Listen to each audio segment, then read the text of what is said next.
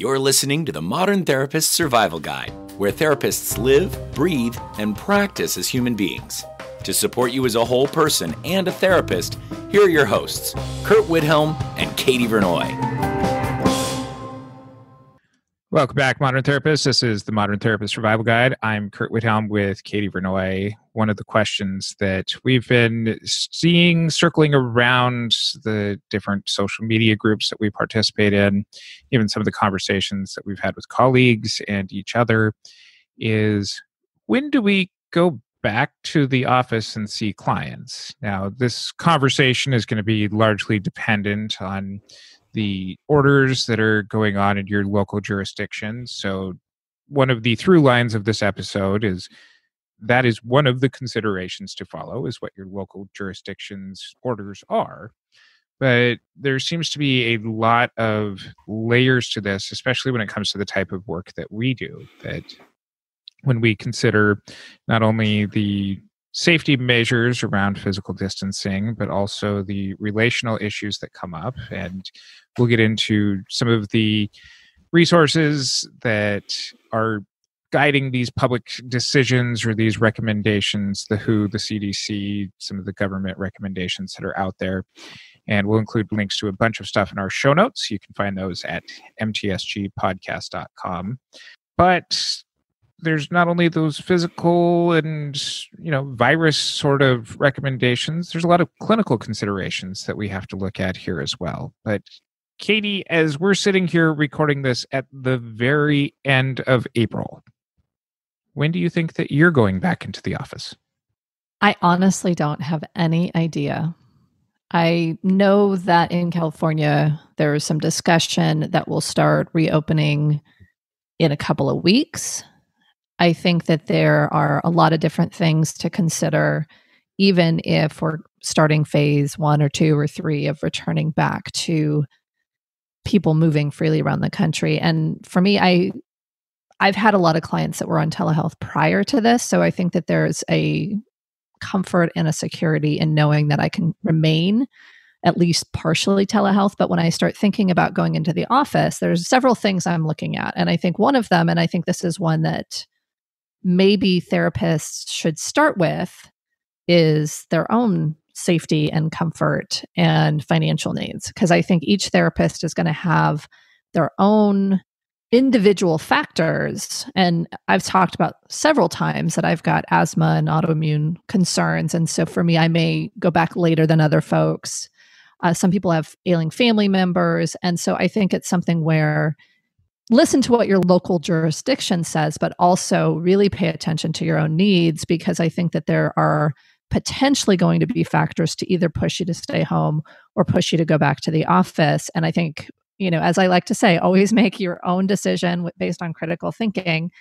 Identify what you want to do and how it's going to support you and your family, because I think that's, kind of my preface is this is going to be individual to each clinician as well. I think I'm with you when it comes to when I'm going to return to the office. My gut feeling right now, California is very much in phase 1. We're at least a couple of weeks out from potentially moving into phase 2. And if you haven't familiarized yourself with what those different phases are, phase 1 is the stay-at-home orders. It's the physical and work from home. Pretty much everybody, unless you are an essential worker, and even for many of us, our essential work that can be done from home should be done from home. Making personal protective equipment, PPE, available to workers who do have to go out there. Now, phase 2 is at least the California definition of this, is the slow reopening of lower risk workplaces. Maybe retail stores, manufacturing, offices when telework isn't available, and reopening some of the public spaces. Now, the recommendations from the California government on this is for individuals to still practice physical distancing, stay 6 feet apart, to have face coverings, to avoid non-essential travel, and to support and care for people who are high risk. Now, some of you are going to be working in individual practices where you're the only one who's there. Some of you might be working in larger group settings or agencies, or you might be employers yourselves. And the recommendations is from California is still to have employees continue to work from home when possible, even in phase 2, and to implement some adaptations. And we'll get into the CDC and WHO recommendations on this here in a little bit. But also making sure that there is appropriate wage replacement so sick workers can stay home when they're sick. So even moving into this phase 2, to me, at least in my practice, looks a lot like phase 1, which is being at home, still continuing to do telehealth for a lot of clients, because my offices are appropriately sized, but some offices that I've seen of other therapists, you can't be 6 feet apart from your clients. Yeah. And putting face masks on, even within that space, just kind of cuts into some of the clinical material that we would be seeing being expressed. Sure. And I think the other thing that you're talking about is phase 2 is really low risk work environments. And if we look at some group practices that primarily work with kids and families, if we have practices that have a lot of small office spaces, that kind of stuff, I argue that they may be more of a phase 3 workplace where there is going to be a lot of interaction. And so I think each clinician needs to assess their practice by how low risk it actually is. Like you said, I'm a solo practitioner. I have one other office mate, suite mate, and he's a solo practitioner. We probably could work it out so that we have clients on different days. And I can see it being pretty low risk. Group practices where people are sharing offices like hour by hour. Yeah. I mean, like that stuff just can't happen. That's a phase 3, right? Well, both of my office suites, I have at least 5 other people who work in the various offices in the suites. The waiting rooms are constantly busy. I mean, the waiting rooms are another place of trying to keep people spaced apart. But this is going to be a coordination of a lot of schedules. One of the CDC's recommendations is to have staggered work schedules to minimize the interactions between even workers. Now, for every worker who's there, you've also got at least one client, if not a parent who's bringing in a kid or a spouse or something else that starts to congregate people. This might still be, well under 20 people overall there on a normal day. But the interactions between all of these people is what we're really looking at trying to minimize.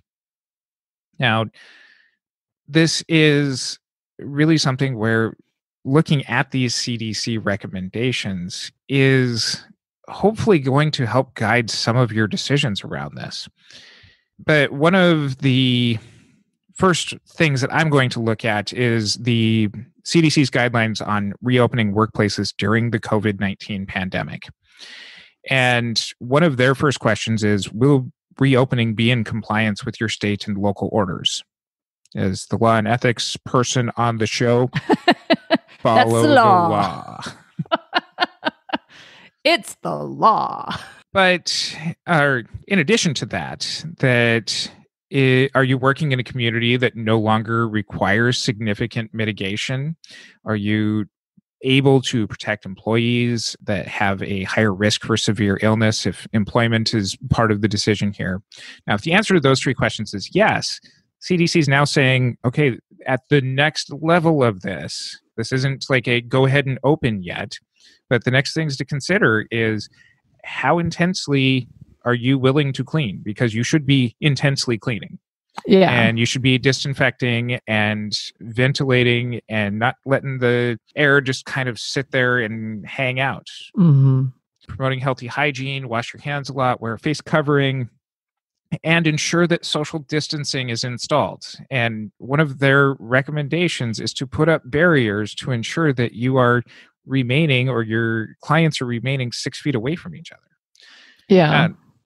I've never been to a therapy office that has those plexiglass like sneeze guards like over the salad bar, but if that's the direction that we're looking at going, telehealth seems to still be a good option right now. Sure. I think the mask or a plexiglass screen or whatever, I think does hinder the in-person experience. I think that each clinician is going to need to find his or her their own perspective on this, because I think that some people are very much impacted by the energy of the room. Some people are going to be taking in more information, even if someone's wearing a mask, because of, how their body is positioned, how they are dressed, what's going on. I think there's arguments to the flip side, which is if on a telehealth, you can see how their living space looks. You can, you're going to get more facial expression. You potentially actually are closer to their face than you normally are. So I think that the clinical impacts of that, I think, are something that are really relevant in deciding around that. Because I think, I imagine with some of my clients where we've become very comfortable with telehealth, going into the office might feel novel. It might actually feel better energetically, but I'm going to lose clinical information if we're both wearing masks. This comes to even at this point in your decision making, and Katie, you as a systems person should appreciate this, is starting to come up with what your guidelines to your clients are going to be for that eventual return, because you need to communicate to your clients what's going to be expected. If masks are going to be expected, let your clients know that and be prepared to enforce that when they show up without a mask. Yeah. And then dive into the clinical work of why they're refusing to follow your office guidelines. Sure. And I want to reiterate something about communication, because I think we should have an opportunity, unlike telehealth that we had to jump into very quickly. Going back to the office, I think we can be more thoughtful and have discussions around. And so, although on a group practice level, maybe you want to have, as a group practice owner, you want to send out a mass email to talk about general office policies once people come into the office, that kind of stuff. On an individual clinician level, I really recommend having individualized conversations, potentially in session, to be able to make a decision together based on the factors in that specific therapeutic relationship. Because I think a lot of folks initially, you get so overwhelmed and you want to, kind of follow these like, I got to tell everybody everything. And it's like, well, there are some clients who aren't going to go back to the office, so they don't necessarily need to know the guidelines. And there's also some clients who will need you to have you talk through those guidelines anyway, because they'll want to understand them and have a buy-in. And so to me, I think the biggest piece is be prepared and plan your conversations with each of your clients pretty carefully. And a lot of you probably are getting a sense of some of these conversations need to be tailored really specifically to some clients. I can imagine that there's a lot of clients on my caseload where they would respond just fine to a generalized email that's sent out to everybody. Sure. But I'm hearing from a lot of clinicians about clients that are nervous about the outside world right now and potentially moving into some anxieties that just don't want them to interact, that's maybe leading down that path of agoraphobia, that are going to really need a lot more structured conversation for them on that individual level, rather than just kind of here's all of these things that I'm putting into place that make the outside world still seem scary compared to what you had hoped it would be. Sure. And I think that being able to identify the clinical elements of this are really important, and what's yours and what's your clients. Because I think there are a lot of folks that are going to have their own worries and their own reactions to leaving their homes, to going back into their offices, to taking on potentially fairly onerous practices in order to keep everyone safe. And so really identifying what's your stuff and then what's the clinical content and material with your client. Because, I think about a couple of my clients that I think are really heading straight towards agoraphobia. And that's going to be completely separate, that conversation, from the policies and procedures. I think those policies and procedures, when they're ready to consider coming back to the office, will be very reassuring and will be part of the discussion. And how well am I keeping people in compliance, and what am I seeing, and those things could be very comforting. But that's not the first conversation when I'm just barely beginning to open. Those folks are staying telehealth for a little while. It may even help open up some of these conversations now as far as what some of your considerations are. I know, and again, this episode is being recorded in late April, but I'm having families start questioning, what about when our kids go to school in August, September, as far as things like scheduling and getting into the office? And I'm like, oh, hold on. Like, this last month took 10 years, and that's 4 months away from now. That what my plan is to fill in the blank during the meantime, and we'll continue to have this conversation about reopening. But my considerations for right now is that we'll continue into a telehealth platform.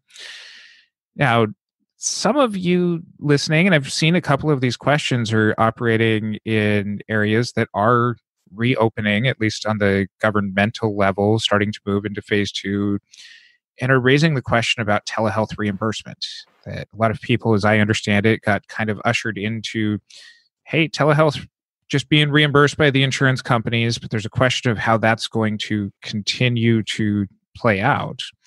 And I'm going to turn this point over to you because you are paneled, and this is not something that I know a lot of the logistics about. So what are you getting a sense of with insurance companies and the potential of them rolling back some of these telehealth requirements or easements that they've made?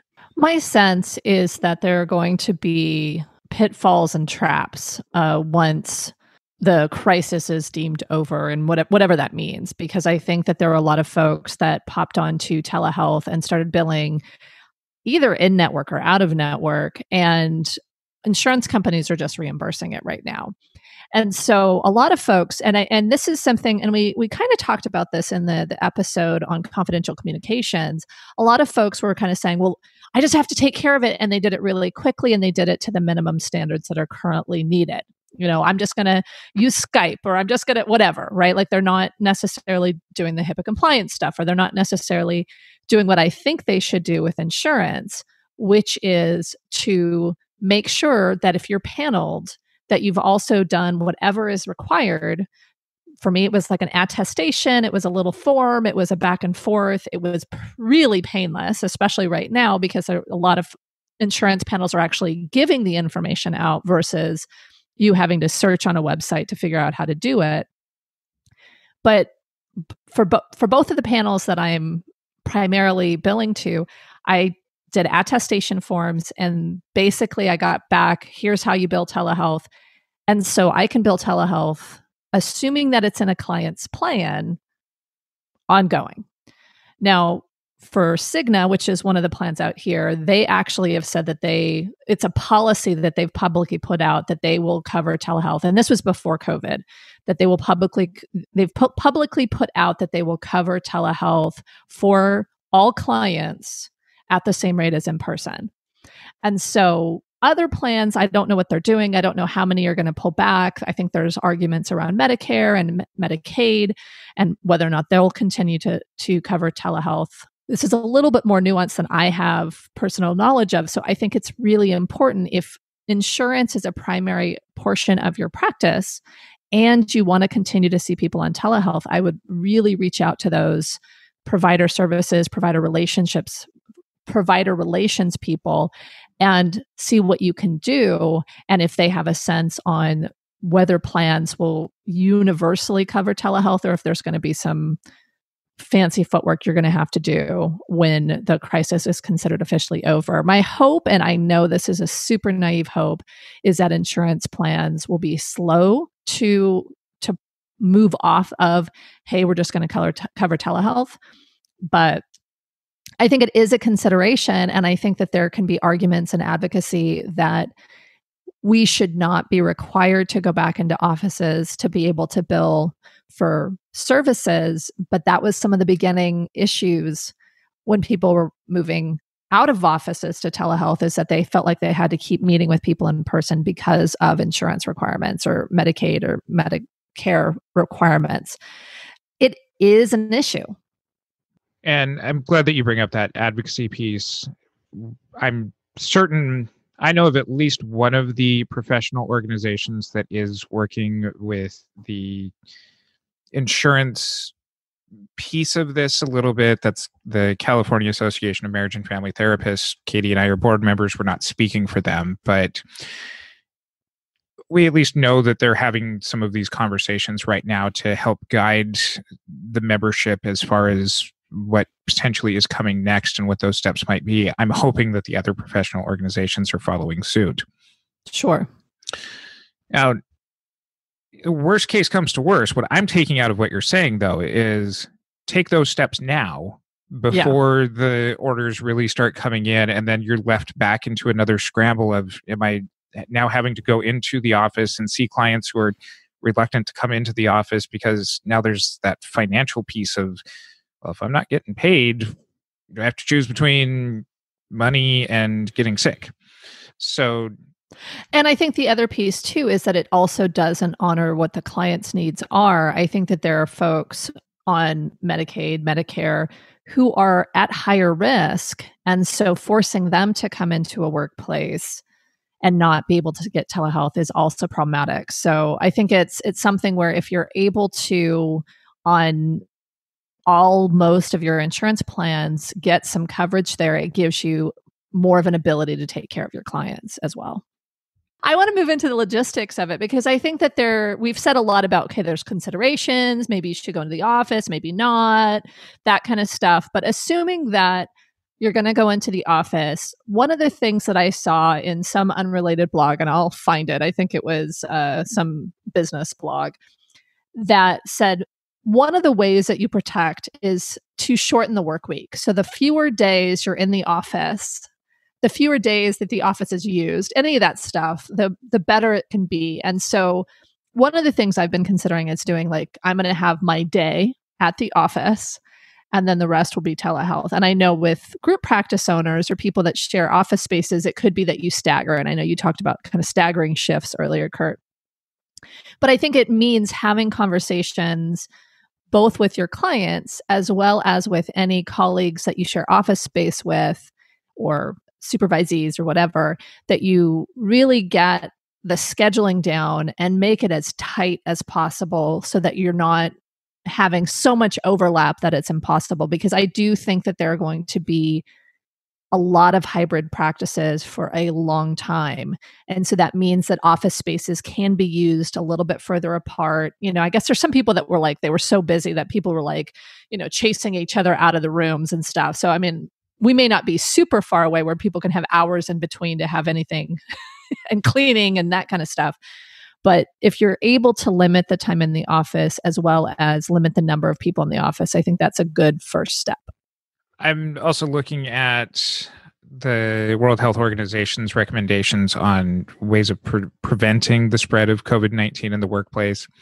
And their recommendations are not only to be clean and hygienic on all of the surfaces that you should be wiping down and disinfecting regularly, but removing a lot of the items that don't need to be there, especially items with kind of the porous surfaces that can maybe hold on to things a little bit longer.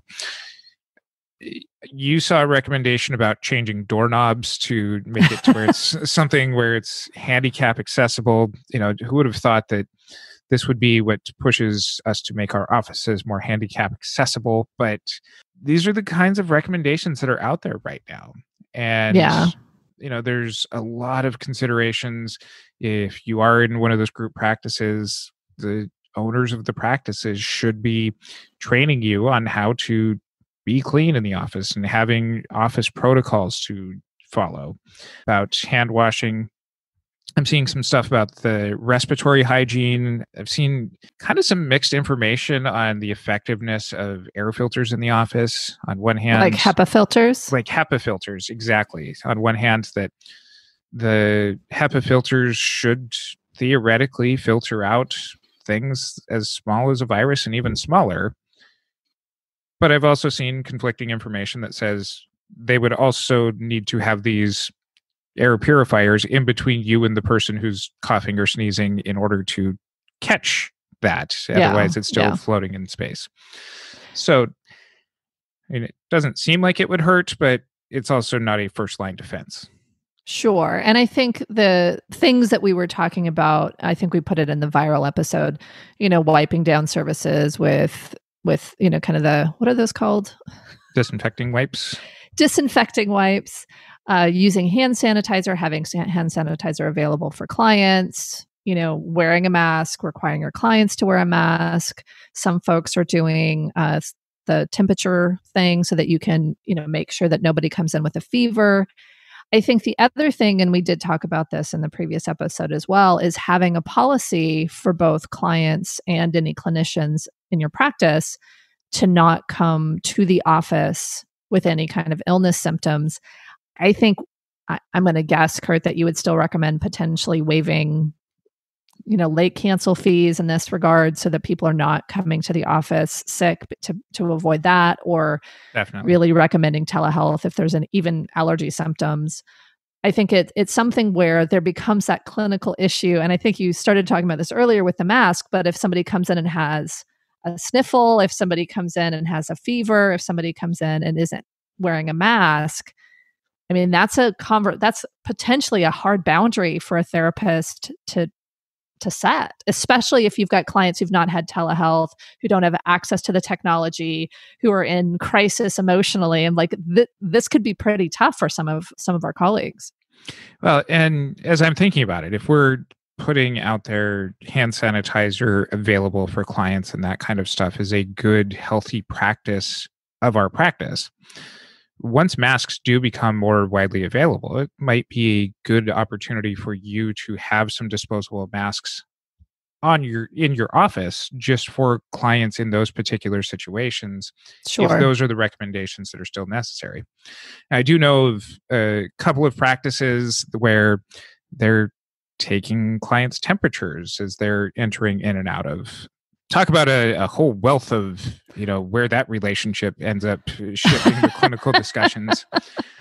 I know that there's plenty of businesses who do. And at the time of this recording, we have reached out to a colleague who's a lawyer and asked, therapists, can we legally take our clients' temperatures? Is this kind of shifting us outside of our scope of competence?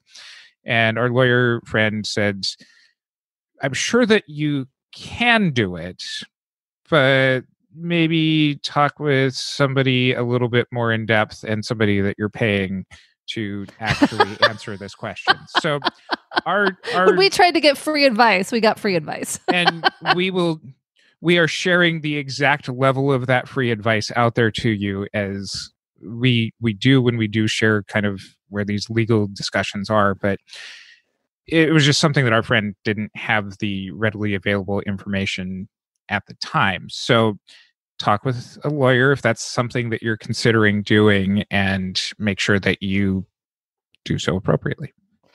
And I think that there's other things that some folks have asked. For example, if you don't have a temperature thing, it's like a fancy one where you a fancy thermometer, a temperature thing. Fancy thermometer that you point at there. I'm making gestures to Curt to try, the one that the they gesture point that at your she's forehead. making looks like she's shooting herself in the head. I know, but that's people pointed at anyway. But if you don't want to invest in that, or you don't feel comfortable being a person that's taking the temperature of your client as they come in, and for some larger group practices, I'm assuming front desk staff can do that for both clinicians and clients if you feel like that's a step to take. And again, I appreciate Curt saying talk to your own legal advice and probably pay for it. But some people are asking their clients, it's kind of an honor system, take your temperature before you come. And if you have a fever, please don't come. So I think that there's also things where it's we're in this together. Let's report symptoms. Let's take our temperatures. Let's make sure that we're not arriving to an office compromised. There's some interesting other recommendations in here from the World Health Organization about considerations before having meetings with other people. And their very first consideration is consider whether a face-to-face meeting is even needed. And this comes back to if you can continue to do telehealth, maybe you probably should. Making sure that you structure to where people can physically distance, asking people in advance if they have any symptoms or feel unwell, don't attend. limiting the amount of physical contact, even of items within sessions. So this comes to if you don't have contactless payment methods for the end of your sessions, right now is a good time to get those kinds of things set up in your practice. Absolutely. One of the really interesting things in here that stands out to me, though, is keeping a list of all of the people who enter into your workspace. Now, Ooh. this is one of those areas of potential breaking confidentiality that is carved into the law in many jurisdictions. And this is so that public health officials, when they're trying to trace the chain of infection, do actually have access to being able to ask you, hey, who in here, we know that this client was sick. They told us that they came into your office. Who else came here that we need to potentially warn? That is an area of confidentiality that you might be mandated to break. That might be a gentle reminder for you that when we are obligated to occasionally remind our clients of where the limits of confidentiality fall, this is not one that we get tested on a whole lot in our licensing tests or we discuss a whole lot, but making sure that that is a pertinent part of some of the conversations that you have when considering bringing your clients back into the office.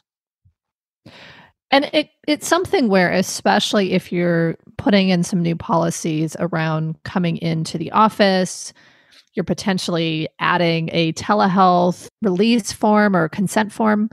If you're adding a telehealth consent form, if you're shifting some of your practices, it may make sense at this time to update your office policies and consent for treatment so that you can add that as a potential reason that you would have to break confidentiality.